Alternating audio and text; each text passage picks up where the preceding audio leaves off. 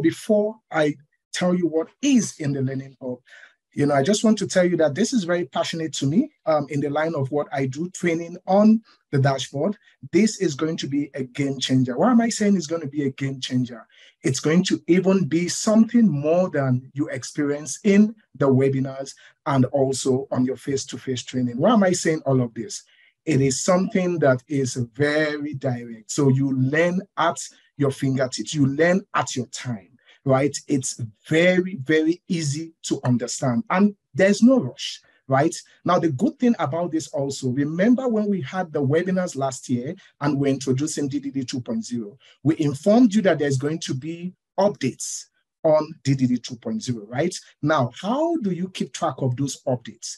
By continuously logging onto the Learning Hub. Now, getting yourself abreast with the updates. So please log on to know what has been added so you will not be in shock when the next time you log on DDD 2.0 and you find out that something that's formerly here has been changed. So please continually log on to the Learning Hub to keep yourself informed with the update. Now, the last thing I would want to speak about is now for us exploring the Learning Hub. What is in the Learning Hub? How do we actually use the Learning Hub? By the left-hand side here, you could see some of this information here. One is the dashboard, courses, events, my learning, and media. I'm going to go through all of this just for you to understand what is in the Learning Hub. Now I am on the dashboard. So if you click here, this is what you see, right? Remember, if you go into your car and you start your car, right? You look at the dashboard. It gives you a summary of everything that is actually active or working in the car, right? You can monitor all those things. Now, that is what we actually see in here. Now, this is going to give you information on the Learning Hub, right? It's going to give you short videos. It's going to give you more information that you need at your fingertip, summarized. Now, the next one, which is very exciting to me, is the courses. Now, I'm going to click here.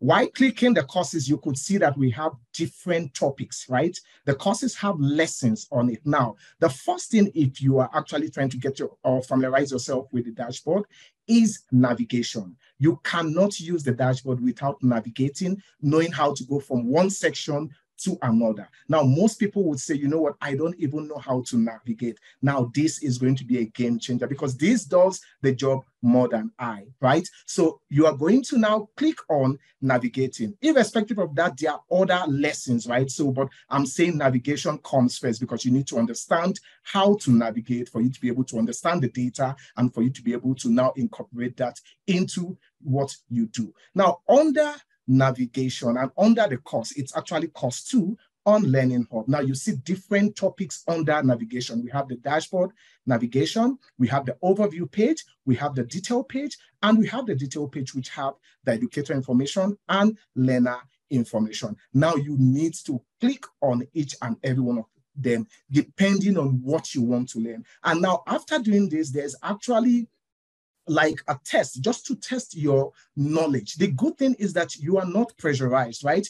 You do this at your own time in the comfort of your room. You can stop halfway because we know that most of our colleagues, educational officials are actually busy, right? Now, when you come back to it, it shows you your progress status. Now you can continue when you're free. Now, the good thing about this and what I actually encourage each and every one of us is after completing a course, please go back to that section on the dashboard and also check your understanding. Now imagine you'll be sitting with the data of your school, of your circuit, or your district. Now you can be able to understand what that data means, right? Exciting, right? Good. Now let's go to the next one, right? The next one is events. Now, we know that there's a whole lot of trainings for this year. Now, how do you keep yourself informed abreast of all of this training? By going to event. Now, all the events will be loaded. Now, you click here, you can click on training and webinar. Now, I know that a whole lot of people have been sending me message, calling me to say, is the webinar, the Triple D webinar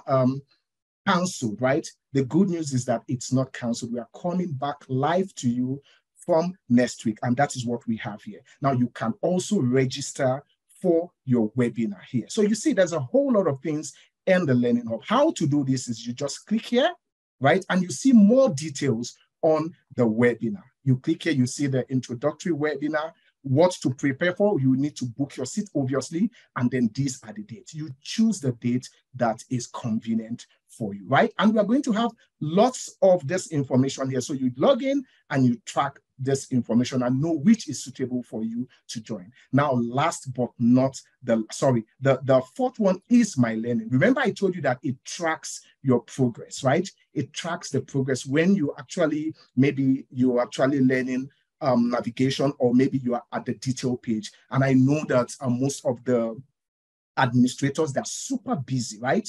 They get called by the principals and all that, and you stop at some point, right?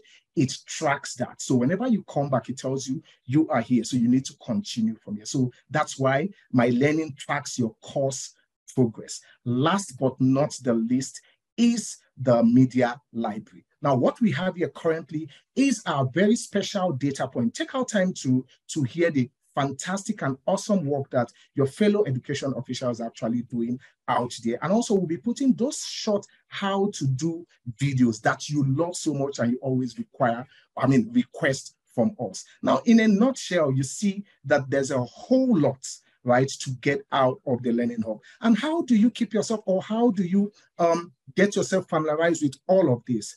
Very easy, logging in and exploring.